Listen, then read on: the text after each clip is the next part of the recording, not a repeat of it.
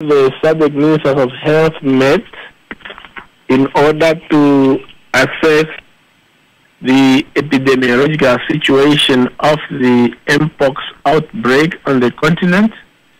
Really, the primary objective of the meeting was to assess the Mpox outbreak, its impact on the continent, so that we are able to facilitate a coordinated regional response in order to control the spread of the disease. Yeah. And what are some of the key findings or insights from the epidemiological assessment of Mpox presented during this meeting? Yeah, the review of the outbreak has been ongoing, and we have seen that the number of cases have gone up. As of the 2nd of September 2024, Africa recorded about 5,390 confirmed cases, and there were 637 deaths related to that. That translates to a case fatality ratio of 0.8%.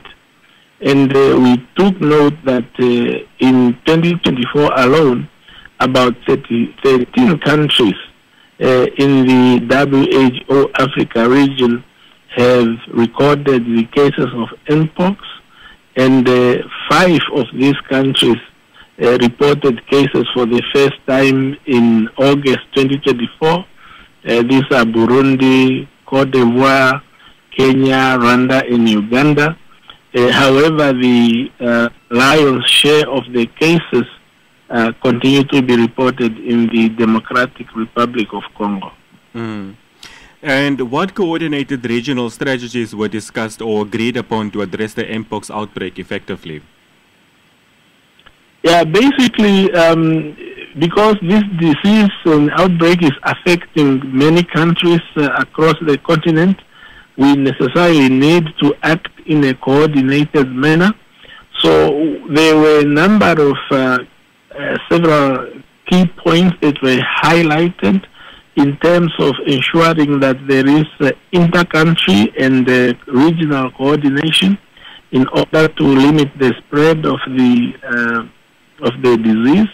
So we looked at what the high-risk areas for the spread of the disease are in countries particularly where the transmission remains high.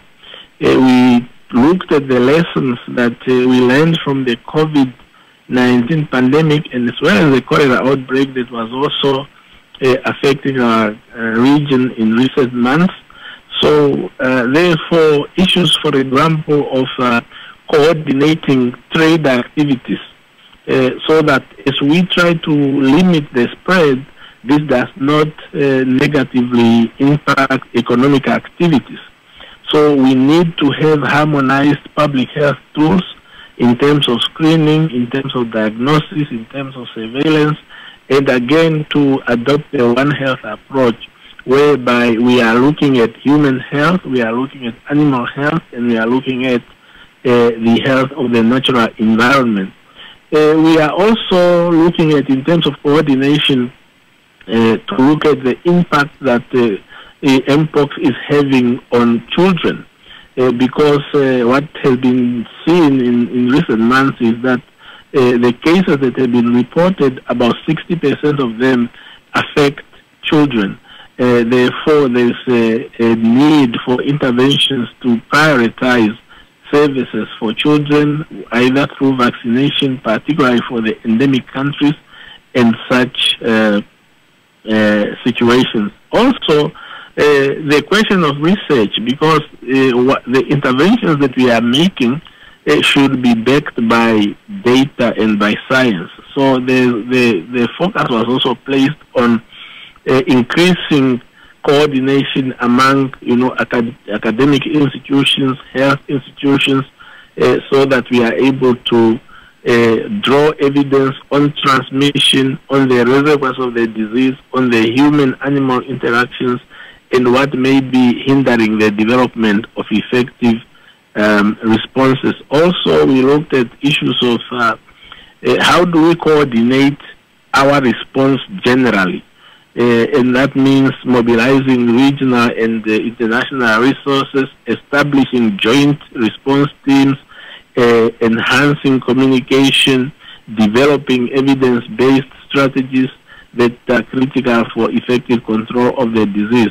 And again, the question of monitoring, question of risk management that can help us to deal with the outbreak. Those are some of the issues at a broader level, but if you were to go to a granular situation, you have to look at the development and implementation of multi-sectoral national Mpox response plans, have to look at the issue of strengthening risk communication and community engagement, have to look at issues of prioritizing a phased approach to rolling out vaccination activities, ensuring that we have a continuity of services as we did during COVID-19, and again the question of really investing in scientific research to have evidence that can back up the response.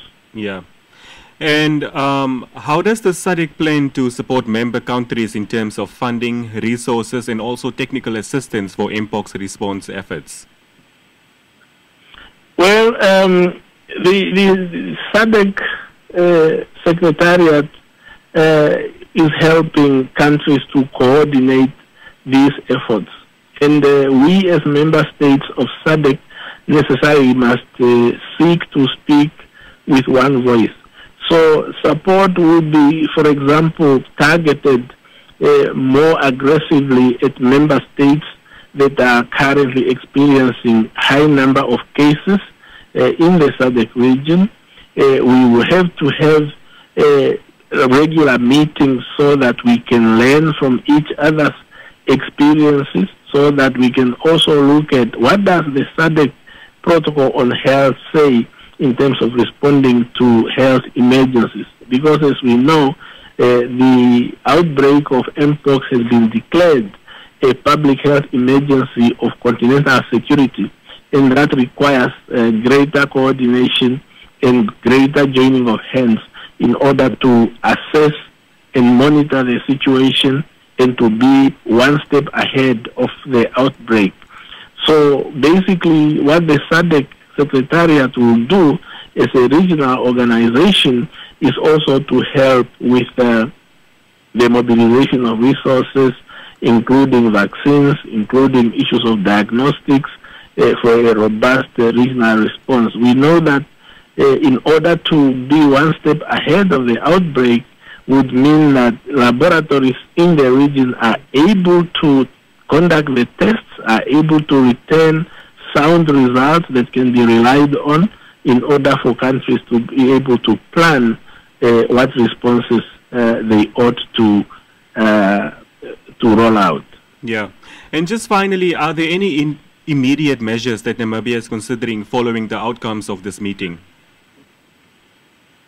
Well, basically, for Namibia, what we will do is to work in line with the recommendations that are coming from either SADC or from the Africa CDC or from the WHO. We as a country have actually already started with the development of our national Mpox response plan.